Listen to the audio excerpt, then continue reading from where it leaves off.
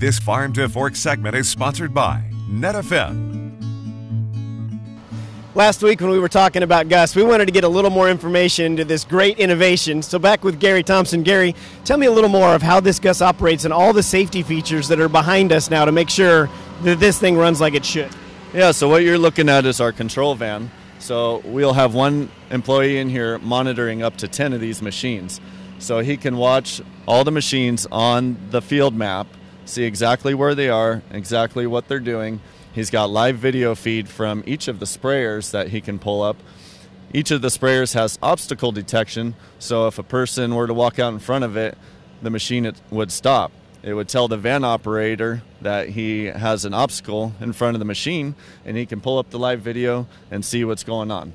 He's also able to control the speed of the vehicle, the flow rate of the material being applied.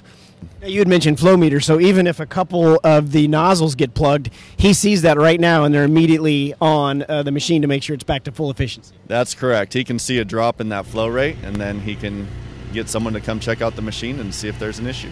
Now, some of the problems in orchards were the tight spacing, so you've got a tractor and you're pulling a sprayer. Now it's one unit. You actually don't have to then skip rows and then come back across the field. You can do this in one pass. That's correct. So the machine itself is about 24 feet long. So we gave it four-wheel steer so that it allows it to turn very sharp. We can actually turn in about a 17-foot turning radius, which most orchards are set up in the 19 to 22-foot. So we like to turn from one row to the next. It's the most efficient way to do it, and we just want the minimal amount of downtime with this thing. And the best part of Gus, not only is it made in America, it's made right here in California.